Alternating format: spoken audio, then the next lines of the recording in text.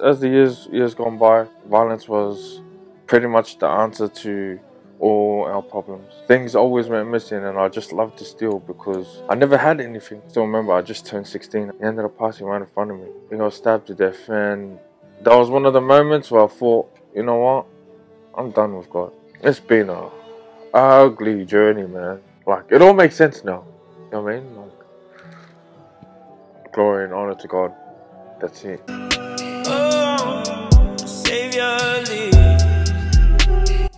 My name's Nova. I'm 29. I'm originally from. Well, I was born here in Auckland, near the Middlemore Hospital, and I was raised in Australia, southwest Sydney, Bankstown. I've been back here for 7 years now. Got here 2017, sometime in August. Got deported back. Um, got locked up. Got locked up in Brisbane. I spent a bit of time in detention centre as well, up in Brisbane and Sydney. Um, Pinkenba and what's it called? And Villawood Detention Centre. And we're here now.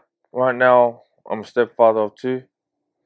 I run my own online business, helping men from all over the world just lose weight, get in a better shape, both mentally and physically. Um, that's pretty much it. I've kind of started my own business just to really do something better for myself. That's it. Nice. Yeah. Nice. What's it called though? Freedmfit. Where does the name come from? Freedmfit. It actually came when I was in rehab. I thought of an idea. I go, cuz I just want to do. It started off as a boot camp. And that boot camp, and I was like, cuz, what am I gonna call it? You know what I mean? What am I gonna call it? And one of the only things that I feel when I train is freedom from all the noise that's going on in my head. So I thought, you know what, I'm just going to call it Freedmfit. So hopefully, when people train with me or people learn from me or something, they feel the same freedom that I feel as well. So it's pretty much a 4 month program where we work together non-stop, week to week, where it's mainly based around fitness, mainly based around weight loss, but also based around like changing the man inside, like learning the things that learning to heal from the things that you've hid for a long time. Do you know what I mean? Learning to harness your aggression into something much more positive. Do you know what I mean? I left here when I was 6. I don't really remember much of New Zealand. I just remember the houses, and coming back, the houses still look exactly the same 29 years on, or however long. And so my upbringing, I moved over with my whole family. Um, my brothers and sisters, my mom, dad. Yeah, so I moved to Sydney when I was 6. Um, we grew up in Lakemba, good old Lakemba, when the IJA was still there, and I grew up there with my cousins. Then we were there with my cousins, and then we moved to a flat down in Wally Park. And yeah, it was at that time was quite rough at the particular time. At that time, you're a kid. You don't know life is life. Yeah, a lot of things started happening once we were on our own. Once there was no one around to see what actually happens behind closed doors. As I guess as the years gone by, violence become a pretty big thing in our family. Like, violence was pretty much the answer to all our problems. Well, that's what it seemed like anyway. You know what I mean? Violence was the only thing to do, the only way to respond, the only way to deal with things was just to be violent. And I learned that from my old man, and I learned that from a lot of people that I was around at that time. I'm not going to mention anyone, but that's yeah, become a real violent household. I went to Lakemba Public School. It was a real multicultural school. Actually enjoyed it. Enjoyed going to school because school was my escape from home. And a lot of people didn't like going to school. You know, a lot of kids resent going to school. Oh, why do I have to go? But me, I loved it. I love going to school because I knew for that 6 hours, I was free. You know what I mean? I was away from all the all the things that came with being home at home.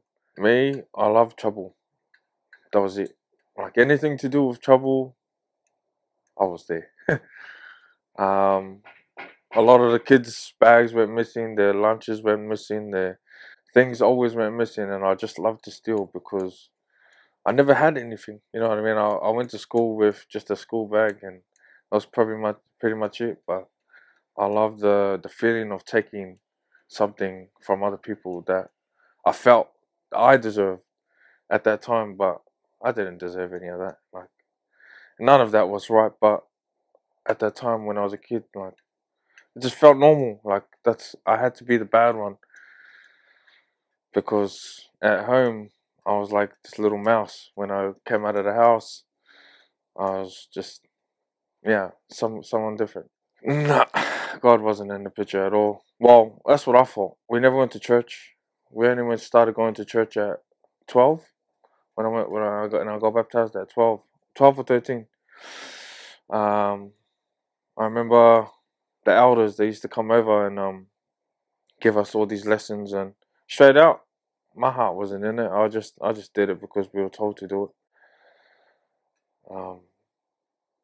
And so yeah, we ended up going into get to a Mormon church down in Punchbowl, right across Punchbowl Boys. Went to Bankstown second ward, and yeah, a lot of things started to change then. My faith started to grow from there. But as per usual, I only wanted to hang around the people that brought the trouble, that had the trouble. You know what I mean? So yeah. I went to Birong Boys High School, and then I moved to Bass High School and down in Bass Hill and finished my schooling years there. So Western Sydney is real multicultural. It's way more multicultural than Auckland is, and there's a lot of different nationalities to celebrate. A lot of different personalities to try and adjust to and adapt to. Quite a bad rep for being in like a dangerous place. And yeah, at times I straight out I believe any area can become dangerous, no matter how wealthy or how poor the area is. But yeah, I don't know. I guess growing up, it was just normal to see things happen. But overall, it was a real chill place. It only got rough when it needed to be. And as a kid, you don't really see it. You thought these people were like just being normal because you only saw people that use drugs. And then once you kind of grow up, you kind of realize like, cuz these guys are fried out. You know what I mean? Like I think alcohol become a real big thing in school. 14, 15, 13. I don't look. I can't remember, but I was real young. I started drinking, and then I started dabbling into drugs because I always hung around older boys. I was one of the I didn't like kicking it with anyone younger. Like it's just boring. You know what I mean? Not much. Area in Western Sydney is massive. Well, it was back then anyway. Probably not as much anymore. Well, I don't. Yeah, it's not probably not as much anymore. But area was real big. Um, Schools were big. The whole school beef, area beef. But nah, I mean, not really. I didn't even care too much about the area. I cared more about like girls and drugs and just doing stupid. That's it. You know what I mean? That's all I cared about. Fitness came along. Fitness was pretty much one of those things where I remember those. So the first time that I did start training, that I took training seriously, because you know I was always like looked down as the skinny weak kid. You know what I mean? And at the time I didn't care. Like you know I didn't give whatever. You know, but as time grew by, I remember there was this day that there was this day. Let's just keep it short and simple, there was this day that where I contemplated taking my life, and I was a young kid as well, and I was like, this and that. And funny enough, one of the only things that could come to my mind was to do push-ups. And now I know it seems kind of like, who thinks about that? You know what I mean?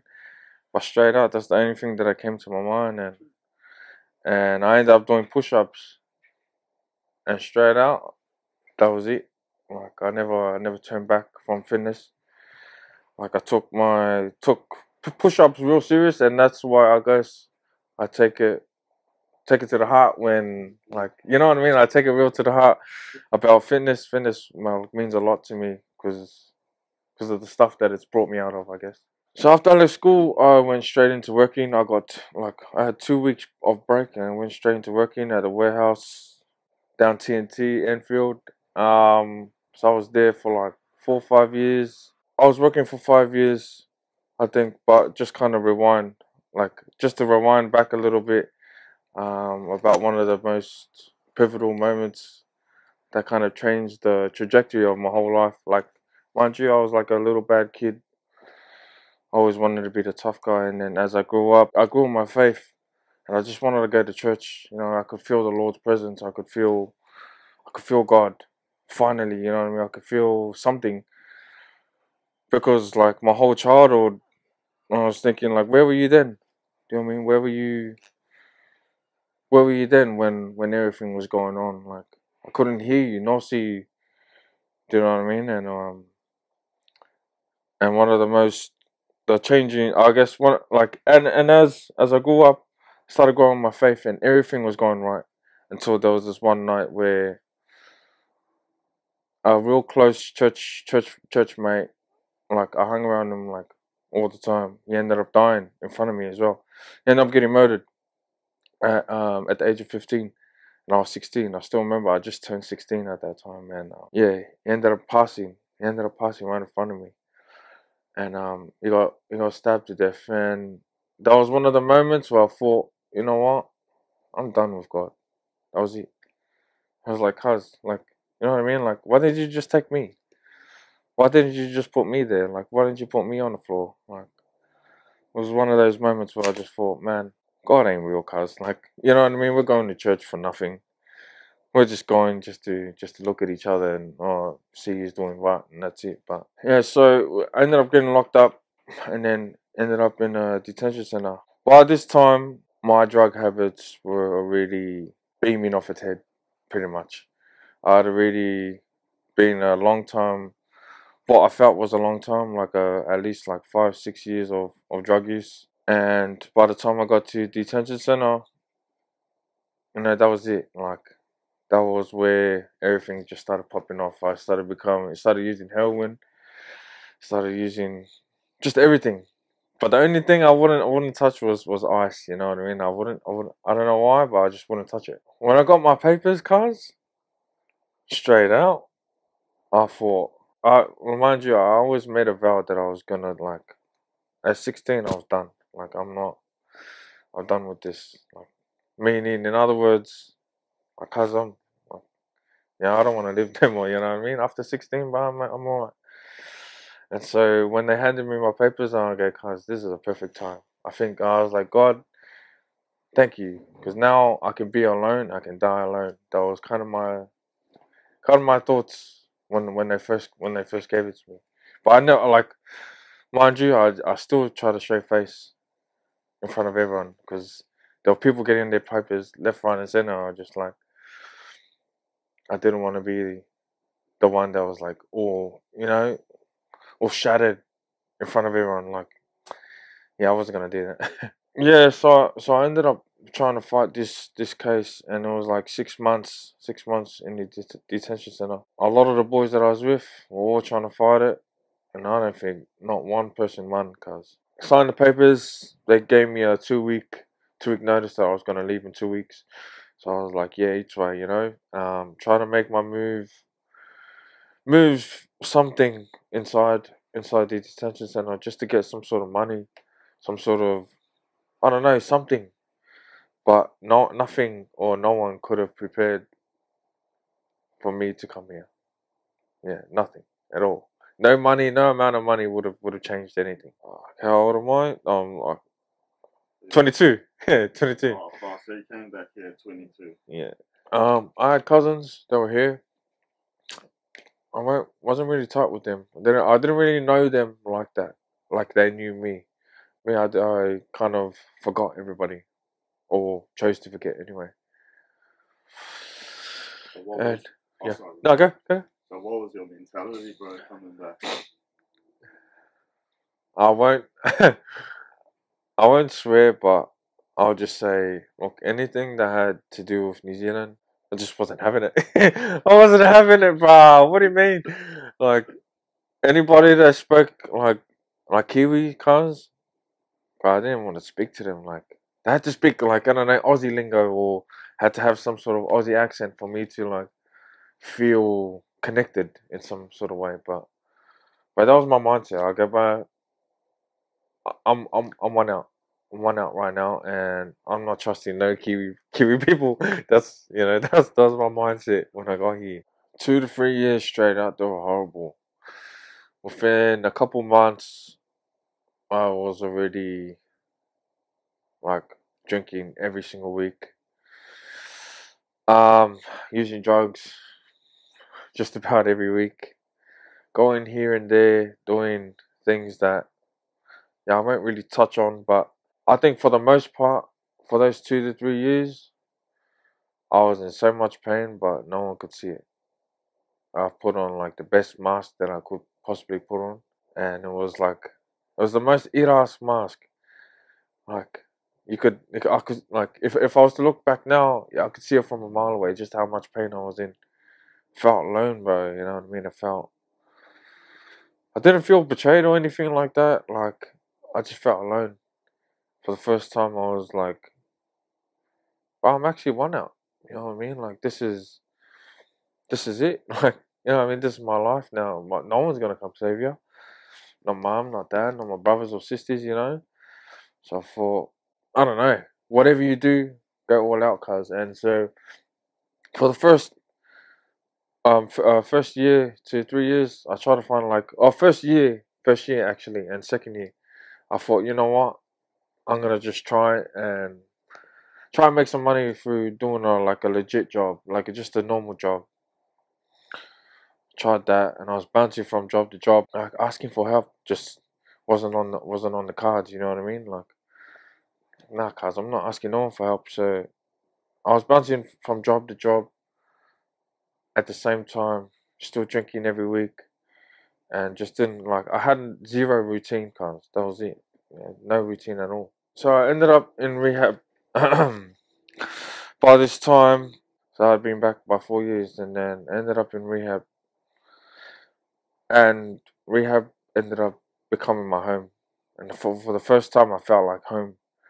Um, our church pastor and his wife and kids, yeah, kindly let me stay with them for a certain amount of certain time, and I was there for quite a while, and yeah, that's where everything changed. I guess when I first come here, I tried to go back to church, and I remember walking past the church and then looking at the people, and then I continued on walking because it just didn't feel right. It didn't feel right anymore. Like I felt like I was a iras, you know. And so this time, because it's a faith based home, I ended up going to church. And bro, my first time, and I was like, bro, fuck.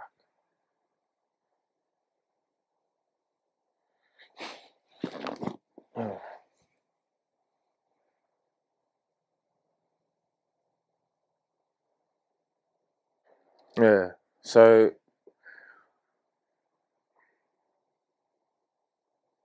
ended up going back to church. Ended up going back to church, and it wasn't a Mormon church no more. It was just a normal Christian church, and I wasn't used to the whole hallelujah, putting up your hands, hugging other people. Nah, like in a Mormon church, cause we just sing, we sit there, and that's it, and that's what I was so accustomed to. And when they asked to go hug someone, I was like real resistant to to even share that kind of love. But you know, it's funny, like that whole time, that's kind of all I needed. You know what I mean? Like a hug. You know what I mean? Someone to, you know what I mean? Someone to come comfort me a little bit. But bro, straight out, that was the game changer. And I mean, you know, we'd pray every day. We'd pray in the morning, real early in the morning. We'll do um, Bible lessons throughout the week. We'll do all these kind of like readings and teachings, and for some it might have been like tedious, but me, bro, I was like, cause this is what I needed this whole time. You know what I mean? Like something to really ground myself into, and where like because my whole life I just felt like I was on a run. That was it. Like it just felt like a constant sprint away from the problems that I had. You know, my childhood, my my failed relationships, my all this stuff, all these things that like my drug use, my alcohol abuse, like all these things started to surface, and the more it surfaced, the more uncomfortable everything become, and the more uncomfortable it became, like the more I wanted to confront it. You know what I mean? I was like willing. I was like, bro, I just gotta do it, cause I gotta have a crack. You know what I mean? You can have a crack on the street, cause, but you can't even have a crack on with your own problems. You know what I mean? True.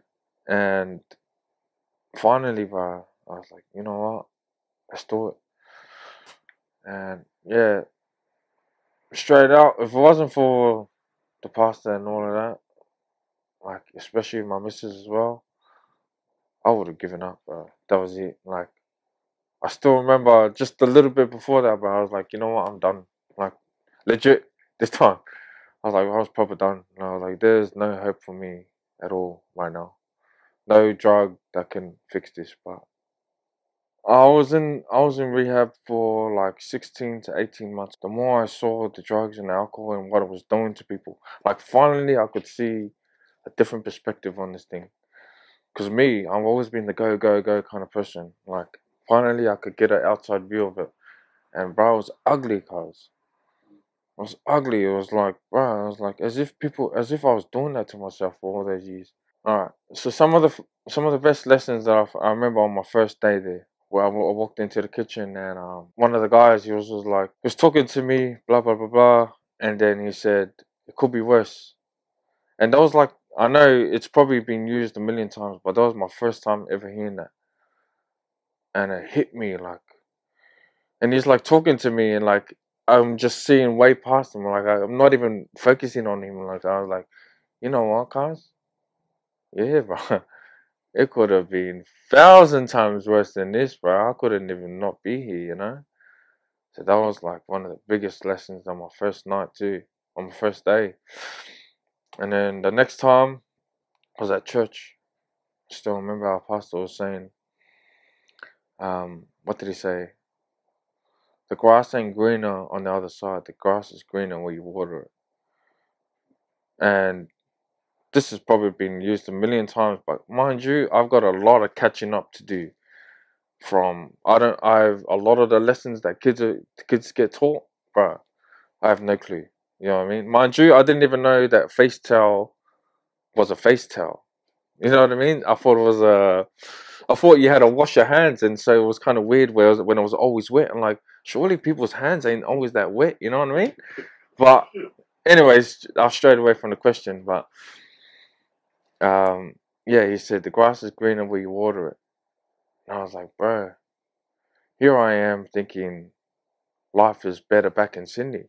Here I was thinking life is better, you know, doing this and that, doing this and that. No, life is good where you water it. You know what I mean? It's where you actually it's what you're giving attention to. And me, I was giving attention to everyone else. And you know what's funny? Because finally I could see, I like It was this vision. I think when he said it, it was this vision that I saw. Finally, I could see. It was like as if it was God, as if it was God, like looking at me, and I'm looking at him like that. And he's like looking at his long lost son. That's kind of what it felt like. And then like I have a stepson, and it's like, and when they go, when the kids go for ages, you miss them. You miss them, like, you miss their presence and that. But it was kind of like that vision where God was like looking at his long lost son, like, can you see me now? Do you know what I mean? Like, you know what I mean? Like, can you hear me now? Can you hear me now? Can you see me now? And I was like, bruh, started crying. Started crying in church, and but I've never cried so much in church, man. And a lot of people might not like that, but straight out, it's a mad feeling. Some people actually need to cry. Me, I needed to cry because needed to let it out. Too much of all of this Samoan ways where you just keep everything in. You know what I mean? You don't say nothing. But and that's funny because when it comes out, it only comes out when people are drunk, and that's when you see the real, all that mixed, bottled up emotions come out. So, do you know what I mean? Like, God had never left that whole time. The whole time that I thought, bruh, like, I'm doing this one out, cuz don't worry about God, you know what I mean? And all of this. Everything made sense in the end. But not in the end, but everything started to make sense as to why I had to go through certain phases in my life where, oh, I get it now. You know what I mean? Because my heart wasn't ready to learn that lesson. You know what I mean? I believe that there are certain lessons that God wants you to learn, and there are certain things that you got to go through. Like, you have to go through it, otherwise you're never ever gonna learn. So I got out from there, and I moved in with my missus. Um, moved in with my missus, and by that time I'd already started the whole Freedmfit thing. I'd already started the trainings and all of that, and still learning and growing because I didn't want to go back to a warehouse, bro. Mums, like me, the only stuff that I'm good at, it's weird, but like, I'm really good at cleaning. I'm really good at cleaning, um, and fitness. That's it. I don't know anything else. Like, I've never been taught how to. I don't know no construction cars. I don't know no, like, trades. I don't even, yeah, you know what I mean. I don't know no electrician stuff, or digging holes, brother. I know how to have a dig though. You know what I mean? Nah. Yeah, I didn't know any of that stuff, guys. That was the only two things that I knew: cleaning and fitness. That's it. Man, I could finally say, and I could confidently look at someone and say, "Look, cuz, I'm finally happy, bro." Do you know what I mean? Like, before, if I was to say that, you'd know I was lying. Like, straight off the bat, like, all right, bro. You know what I mean? Like, now I could finally say I'm happy, bro. Like, I've like go to church. I have God in my life. Like a lot of people, you know what I mean? A lot of the boys coming from clubs, coming from gangs, coming from all sorts of walks of life, coming back to Christ. I just want to give, like, the biggest glory to God for biggest glory to God for placing certain people in my life. Like, at the perfect time, guys. I was like, it was perfect timing. It's been a ugly journey, man. Proper ugly.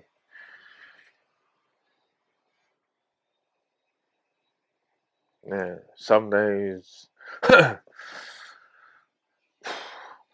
much harder than the others. Um, a lot of the years here were quite hard, but I think it all makes sense. Like, it all makes sense now. You know what I mean? Like,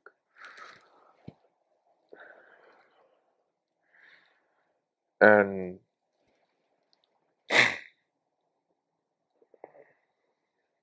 I used to, like, see that I'm crying. Like, I used to be so mad to do it. Like, it's cool. You know what I mean? It is what it is. Like, But straight out, glory and honor to God. That's it. I don't. There's not much I can say else to it, and I hope and pray that a lot of the boys that I know, or even have come across, will feel the love of God. Nothing is too much for God. Yeah. See? Amen, my brother. Mm. That's